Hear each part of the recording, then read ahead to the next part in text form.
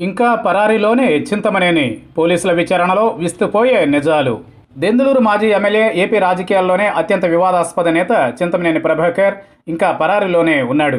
TDP అధికారంలో ఉన్నప్పుడు చంద్రబాబు, లోకేష్ల అండతో చింతమనేని అరాచకం సృష్టించాడు. ముఖ్యంగా ఇసుక మాఫియాను అడ్డుకుందనే కోపంతో ఎంఆర్ఓ వనజాక్షిని జుట్టు పట్టుకుని లాగి కొట్టిన ఘనుడు ఈ చింతమనేని.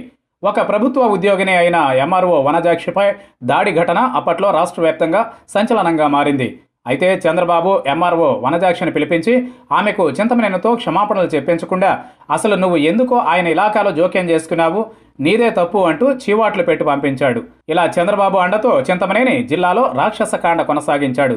ప్రత్యర్థులపై భౌతిక దాడులు, దళితులపై దౌర్జన్యాలు, ఇసుక దందా, ల్యాండ్ మాఫియా, కాంట్రాక్టుల్లో అవినీతి, అక్రమాలు, ఇలా దోపిడీకి అనర్హం ఏదీ కానట్లుగా చింతమనేని చెలరేగిపోయాడు.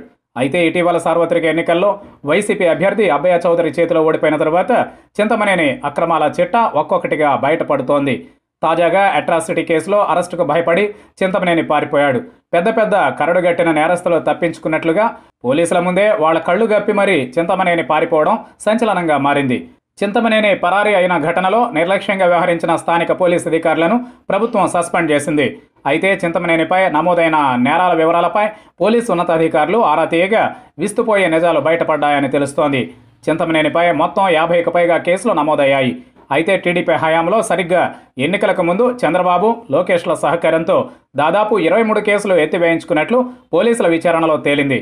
మళ్ళీ టీడీపీ అధికారంలోకి రాదు అని భావించిన చింతమనేని చంద్రబాబు, లోకేష్ల సహకారంతో పోలీసు ఉన్నతాధికారులపై ఒత్తిడి చేయించి ఈ కేసులన్నీ మాఫీ చేయించుకున్నట్లు సమాచారం. ముఖ్యంగా ఎంఆర్ఓ వనజాక్షి కేసును కూడా తప్పుడు కేసు అంటూ ఎన్నికలకు 3 నెలల ముందే అంటే ఫిబ్రవరిలోనే పోలీసులు ఎత్తివేశారని తెలుస్తోంది. ఈ కేసును ఎత్తివేసే విషయంలో కనీసం ఫిర్యాదు చేసిన వనజాక్షికి కానీ, కోర్టుకు కానీ సమాచారం ఇవ్వకుండా పోలీసులు వ్యవహరించారంటూ విమర్శలు వెల్లువెత్తుతున్నాయి.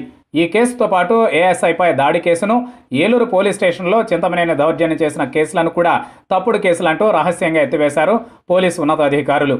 ఈ కేసుల ఎత్తివేతలో చంద్రబాబు ఆదేశాల మేరకు చంద్రబాబు సామాజిక వర్గానికే చెందిన ఓ పోలీసు ఉన్నతాధికారి సహకరించినట్లు వార్తలు వస్తున్నాయి. కాగా ఈ వ్యవహారంపై పోలీసు ఉన్నతాధికారులు సీరియస్గా ఉన్నట్లు సమాచారం.